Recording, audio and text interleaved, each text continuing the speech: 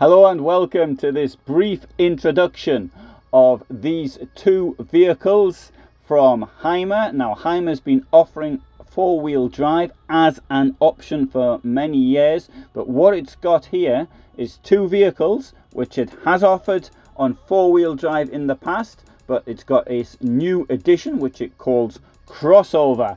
One is the motorhome Hymer MLT 570 and the other one is the Hymer Grand Canyon S campervan.